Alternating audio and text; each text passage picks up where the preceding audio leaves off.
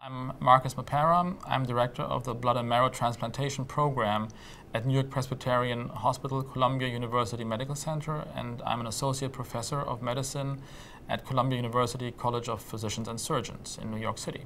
I chose to become a bone marrow transplanter because as a physician scientist, I thought bone marrow transplant has the unique opportunity of really translating research which we're doing at the bench very rapidly to the bedside.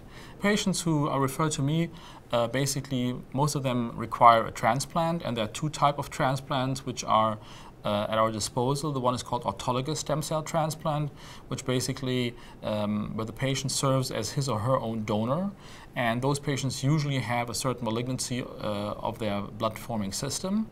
And so what we do there is that we first collect their stem cells, freeze that part of the cells down, and then administer high doses of chemotherapy to those patients to eradicate the underlying malignancy, and then give those cells back to rebuild the blood-forming system.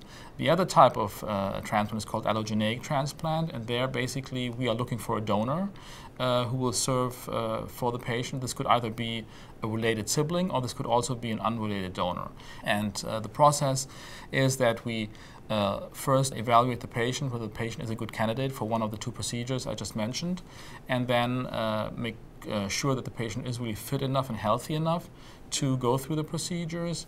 And then in the case of the donor transplant, whether the patient has a donor available either in the family or in the worldwide donor banks. It's extremely important to have a strong bond between the patient and the physician, and therefore it's frequently very important in the first interaction you have, so when the patient comes for the initial evaluation, to really establish that trust and to really use that initial encounter to advise the patient, what the best course of their treatment would be, and even to potentially, if you figure out that this may not be the best treatment at your institution, to then use this encounter to advise the patient where else to go. So therefore we really see that first encounter as an important step in really building the trust, which may also then lead to having the patient really evaluate all other options.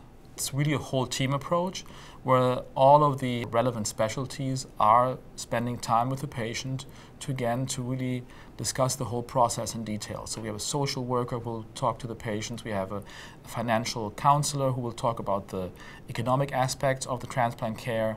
We obviously have our medical team who will discuss medical side effects of the transplant. We in fact spend a lot of time explaining the whole process to the patient and really trying by really spelling out all the little steps in the way which the patients have to take to get to the transplant, to really take away some of that fear the patients may have. New York-Presbyterian really is a world-class medical center which has a number of experts in cardiology and nephrology, which we all may need if the patients do develop some complications. A good example of our patients with amyloidosis who have a serious disease which affects a number of organs, and those patients also can undergo an autologous stem cell transplant.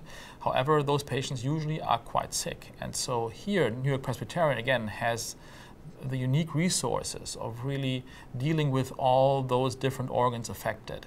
And so this is a unique team approach which we have here, which not only focuses on cancer, but also on the whole patient.